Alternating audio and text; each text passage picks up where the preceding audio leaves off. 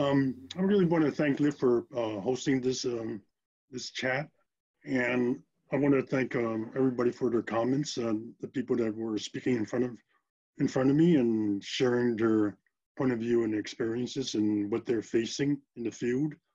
Um, you know, a lot of it is this discussion of where do we get resources and how do you make sure that uh, um, we are getting the support that we need or that you need in the field is to be at the table. And a lot of it is then, because a lot of times when we think about the issues that we need to promote, which a lot of times we end up talking to ourselves on the issue and advocating from outside.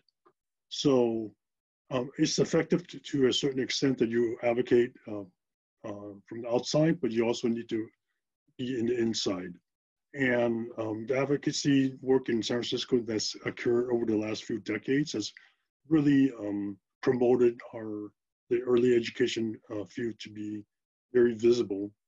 It created things like the providers, what is it? That's the Providers San Francisco Providers Association. A lot of work gets done at the San Francisco Local Planning Council, which is, and you also have the San Francisco, as the earlier speaker was from the San Francisco Family Child Care Association. So all that is good.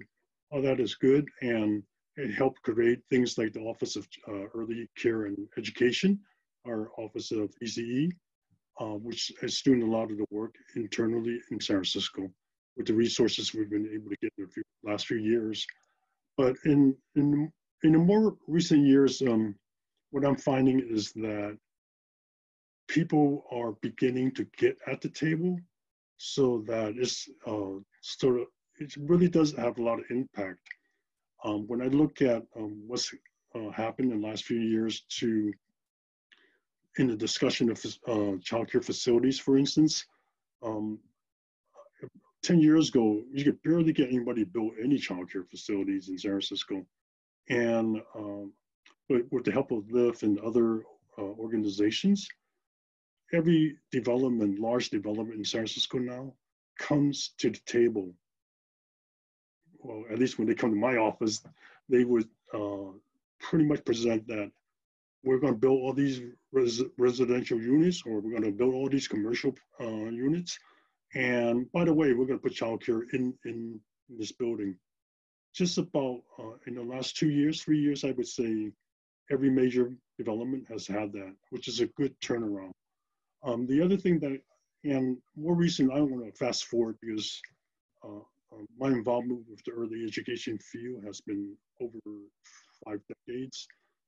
So I feel like I'm providing some of that sitting at the table when it comes to early education.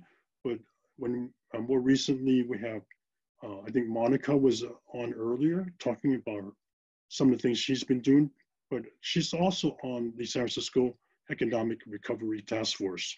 Again, it was on purpose that we put somebody from the early education field at the table in that discussion.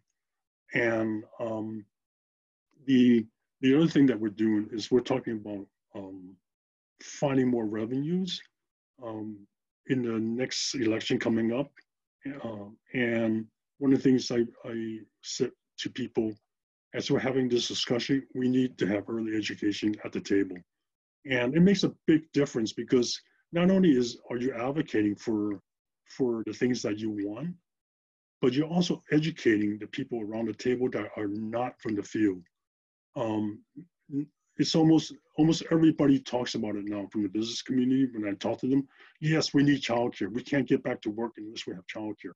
So it's real important that you take the extra step and not just advocate from the outside.